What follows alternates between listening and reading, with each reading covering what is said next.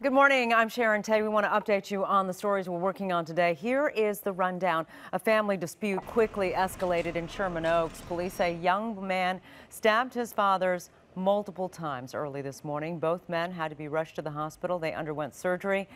Officers are saying the son admitted to attacking his parents and has been arrested. The suspect in the deadly Trader Joe's hostage standoff is expected in court this morning. Gene Atkins was booked on suspicion of murder. Last night, dozens honored Melly Corrado, who was killed during the gun battle between Atkins and police. Her family has hired an attorney.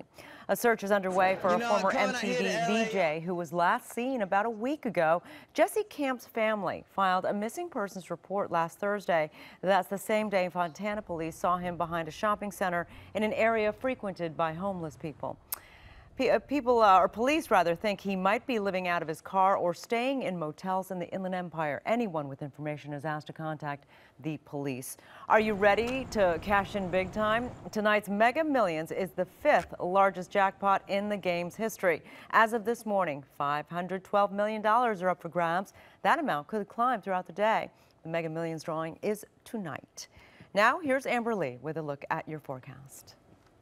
All right, get ready. We're looking at some very hot temperatures as we head into the afternoon. We're already starting off the morning with rather warm conditions. 81 degrees at this hour for Lancaster, 77 for San Bernardino, 74 for Fullerton, and 71 near the airport at LAX. We do have those excessive heat warnings and heat advisories in place that will last with us till Thursday night. And what that means is we're expecting very hot temperatures, especially inland and also right near the coast where usually we have very mild conditions. And then even if you plan on heading to the beach today, we do have bigger than normal waves and dangerous rip currents. So that high surf advisory is also staying with us until about Wednesday night. And then we should start to see the waves decrease as we head into the rest of the week. We could break records today in areas like Burbank and Woodland Hills. Some other cities like Big Bear and Idlewild could tie old records. Same with Camarillo. High pressure. This is the one that's bringing in all of the hot and dry conditions. It is a very strong system right now out to the east. So that's what's funneling in the hot and dry air. And then as we head into the rest of the week, we slowly start to cool down as we head into Friday.